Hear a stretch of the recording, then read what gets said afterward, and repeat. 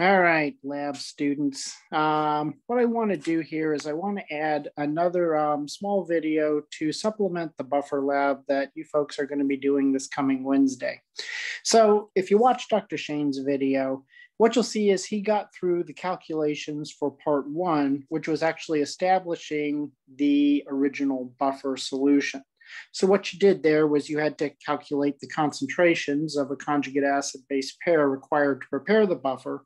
And then from there, you had to actually calculate the amounts of each reagent that would be required to prepare the buffer. So we want to move on now to part two, which is actually something we're going to do calculations-wise in the lab. So I thought a video might be in order to help us to understand that. All right, so that's the goal. So our goal in here, as I mentioned, is to calculate how to change the pH of the buffer solution that we've already prepared and calculated out in part one. So just a quick review here. As in part one, what we want to do is to use the Henderson-Hasselbalch equation, which is the standard go-to equation that we always use when we describe or prepare a solution that we know is an acid-base buffer solution. And here's the Henderson-Hasselbalch equation written out here. Okay, you should be familiar with it from lecture. It says that the pH of the buffer that you want to prepare is equal to the pKa of the acid part of the buffer plus the base 10 log of the ratio of the concentration of the base part of the buffer to the concentration of the acid part of the buffer. All right, in our particular example, just continuing on with the example that's given in your lab handout, the acid part of the buffer is the weak acid nitrous acid, HNO2, and the base part of the buffer would be the conjugate base of that acid, which is the nitrite ion, okay? Now, just to remind ourselves of this, when we're talking about a conjugate acid-base pair, we can actually write that in terms of a dissociation reaction of, say, the acid here. So HNO2 is my acid. I'm going to let it dissociate in water. And all these states are going to be aqueous unless I say otherwise. And we'll come to equilibrium with the products of the reaction, which are going to be the conjugate base, which is NO2 1 minus. And we're also going to end up protonating the water, which gives us hydronium ion, which of course this makes this an acidic solution. All right, so again, if this is going to be the weak acid, all right, then it turns out the nitrite is going to be the conjugate base of that weak acid. In other words, it's just the deprotonated version of the acid. So we have a conjugate acid-base pair. And as we know, that's what's required to make a buffer. We need to have some mixture of a conjugate acid-base pair in solution. So there's our pair. All right. And you know from part one, the reason why we chose this pair is because the pKa of HNO2 is very close to the target pH that we wanted, which was, I believe, a pKa of 3. So again, if we want to just fill in the pKa here, and this was done in part one, that's the pKa, or the negative log of the Ka of HNO2, which turns out to be 3.39. Okay, and you can verify that from part one. All right, so in our situation here, our goal in part two is to change the pH of the buffer.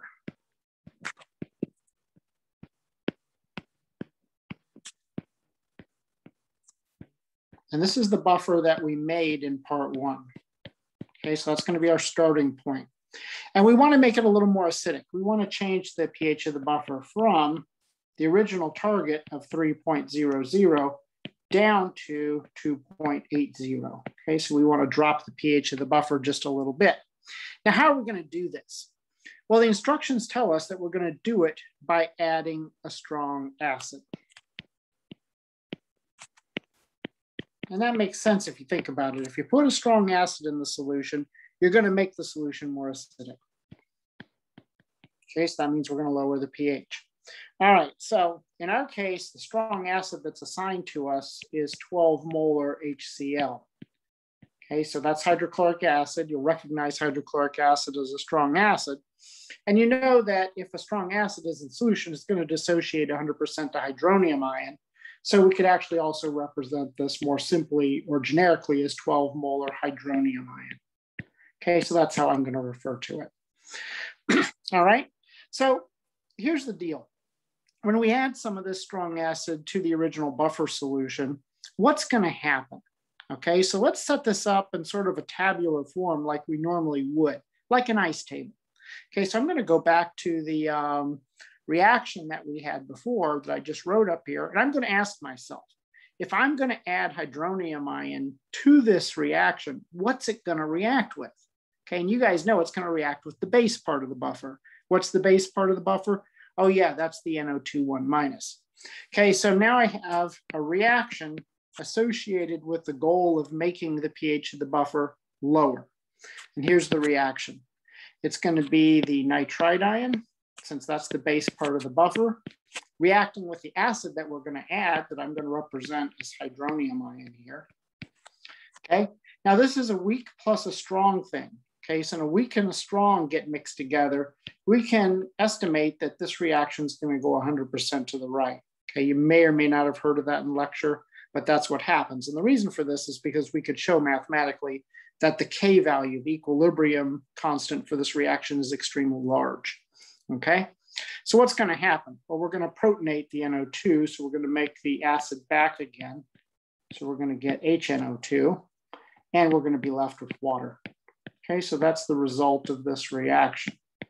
I'll just show the water there as a liquid.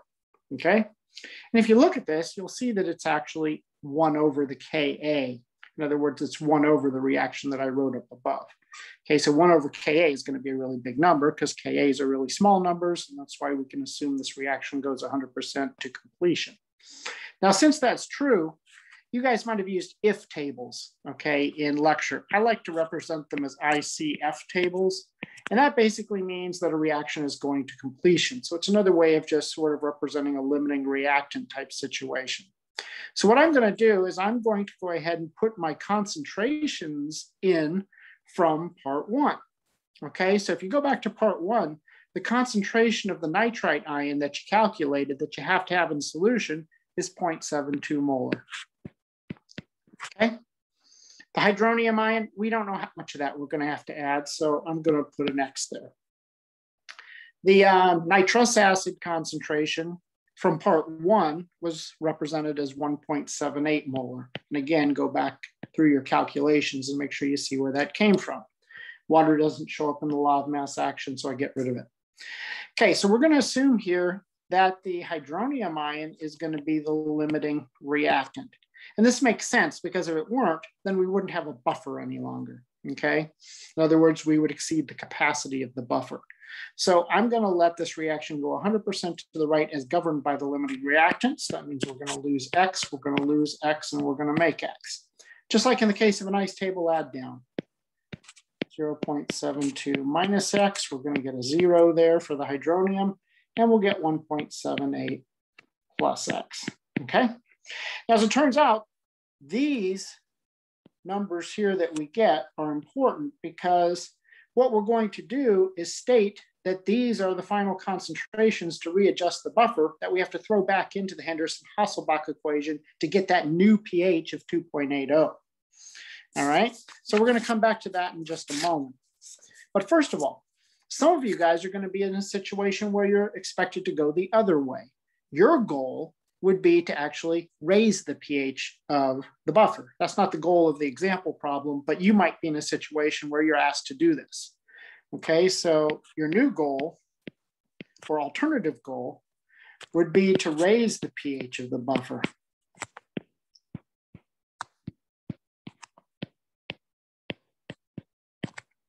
Let's just say, for example, from 3.0, they don't specify this in the problem, we're just making it up, to 3.20. Okay, so what if we wanted to raise the pH of the buffer? Well, now we'd actually have to add a strong base. Okay, so we're going in the opposite direction. And it turns out in the lab, the strong base that's going to be provided to you that would be available if you were actually doing this is 10 molar NaOH, sodium hydroxide. That's a strong hydroxide base. Now, if you let it dissociate, you could also represent it as 10 molar OH minus or hydroxide ion. Okay, and that's what we're going to do. So now think about the reaction that would have to happen. is going to kind of be a different reaction from the one that we just wrote in the case of trying to lower the pH, because now we're trying to raise it. So if I'm adding a strong base to the solution, what part of the buffer is it going to react with? Well, if we're adding a strong base, we know it's going to react with the acid part of the buffer. That's the HNO2. So let's rewrite the equation. Now we're going to let that react with hydroxide ion. Reaction is going to go 100% to the right. Again, because it's a weak thing reacting with a strong thing, and you could back calculate a K for this if you wanted to. And what you're going to do now is protonate the hydroxide. So you're going to get water. And you're also going to end up getting nitrite, NO2 1-. Okay? So now we do the same thing. We would set up our ICF table to sort of see what the readjustment would have to be. In this case, we're going to start with the same concentrations of the acid and base. So the acid was 1.78 from part 1. The base was going to be 0.72 molar. And again, remember, these are molar concentrations. We don't know how much hydroxide ion we'd have to add, so we'll make that an X. We're going to get water out. And again, we're going to assume that the hydroxide here is going to be the limiting reactant. So now working through this, we're going to lose X, we're going to lose X, we're going to make X on the right. So you get 1.78 minus X, you get 0, and 0.72 plus X. So this is going to look a little different from what we got above, because now we're moving in the other direction, right? We're trying to actually raise the pH of the buffer. So now we're adding base, and it's going to react with acid. All right, so that may be the situation that some of you guys have to deal with. So I wanted to show it to you. But now let's go back and take a look at what's going to happen with the original example. All right, so in the original example that we're trying to do here, let's remind ourselves of what we're trying to do. We're trying to change the pH of the buffer from 3.00 down to 2.80. And we're doing that by adding some amount of 12 molar HCl. Okay, so what we said we were going to do is keep the buffer condition here, so we still have a buffer. So I'm going to plug everything back into Henderson-Hasselbalch again. But now what I'm going to do is I'm going to plug in for the pH, the new pH that we want, which is 2.80. That's my new target, right? Now, I'm going to plug in the pKa, which is the negative log of the Ka. That's constant. That doesn't change. So that's still 3.39. Okay, that's a property of the acid. Plus the log, base 10 log of the base part of the buffer over the acid part of the buffer. But now what we're going to do is we're going to take our F line and we're going to plug the acid and base parts in. Now the base part goes on top, right? So that's the NO2 1-. So that's going to become 0.72 minus X. All right. And then underneath of that, we're going to put the acid part. That's the HNO2 from the F line. So that's 1.78 plus X. Okay, so that should actually agree with what's in your lab handout. I think they basically take you to that point and say you need to show how you got there. So that's how you got there. All right, so now it's just a matter of doing algebra.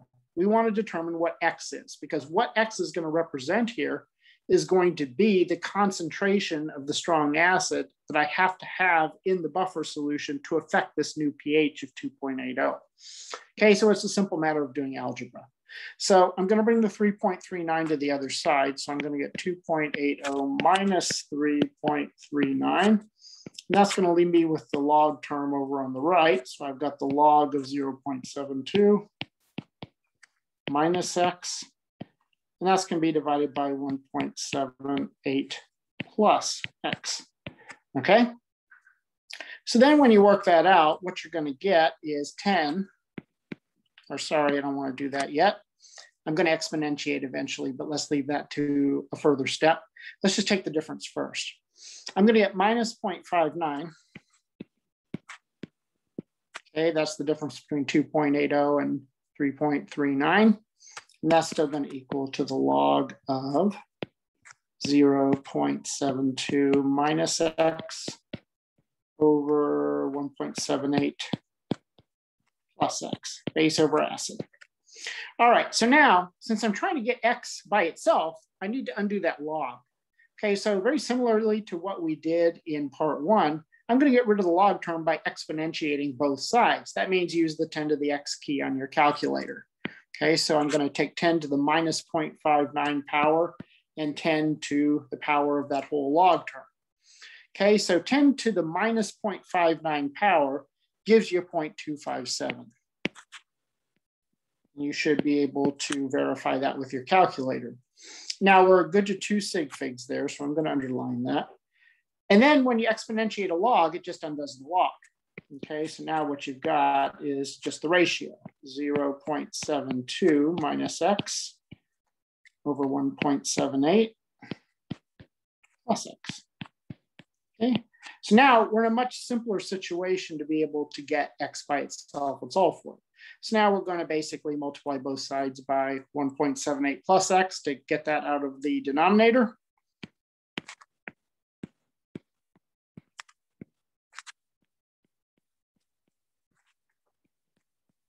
This is very similar to the math you did in the first part. And that's going to leave us with 0.72 minus x. Like that. Now let's distribute the left-hand side. So 0.257 times 1.78 gives us 0.458. Keeping track of those sig figs there. Plus 0.257x.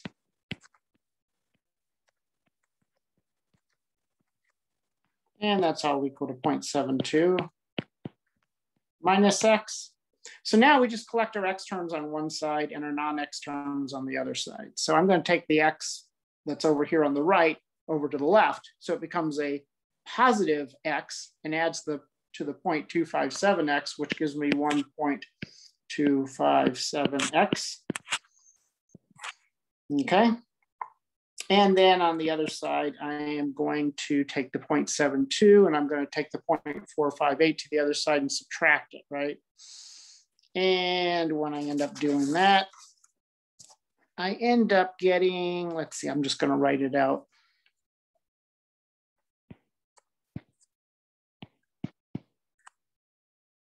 Minus 0.458, right? So now I can go ahead and figure this out. So I'm going to get a situation where solving for the x, I think I end up getting, let's see, what do we get there is the difference.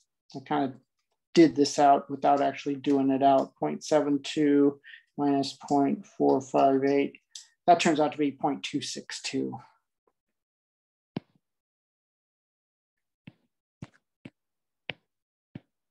Okay, so now solve this thing for x. So x is going to equal to 0.262 divided by 1.257. Keeping track of my sig figs here. And that's going to end up giving me 0.208 molar HCl. Now keep in mind, this is the concentration of the hydronium ion or the HCl, however way you want to look at it, present in the buffer solution to make the new pH of 2.80 happen. Okay, but the real question now is, how much 12 molar HCl did I need to add to make that happen? When I say how much, we're talking about what volume.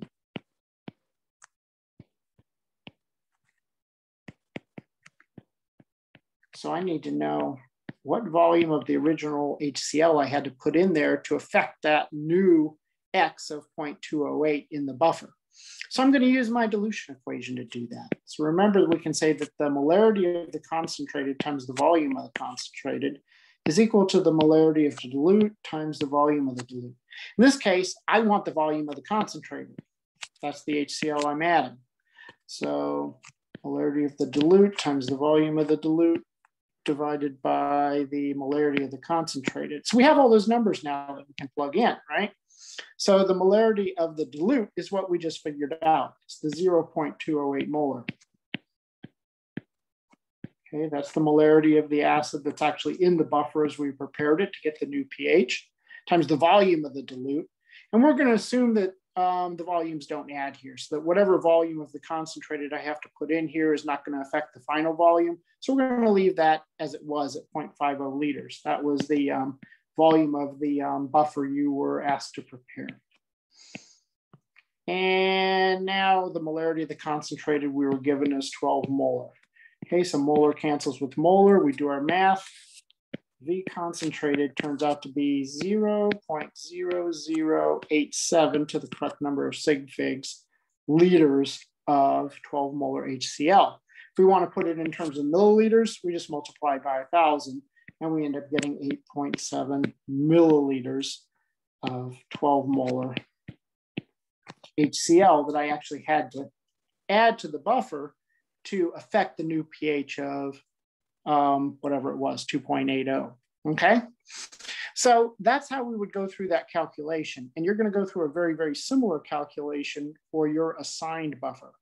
Now I'm going to give you some more instructions about how we're going to run the lab. Those will come to you as written instructions, but make sure before you come to lab on Wednesday that you do go ahead and watch this video and make sure you can follow the calculations for both part 1 and part 2, because that's exactly what we're going to have to do when we come to lab. All right, guys, be diligent, and I will see you on Wednesday.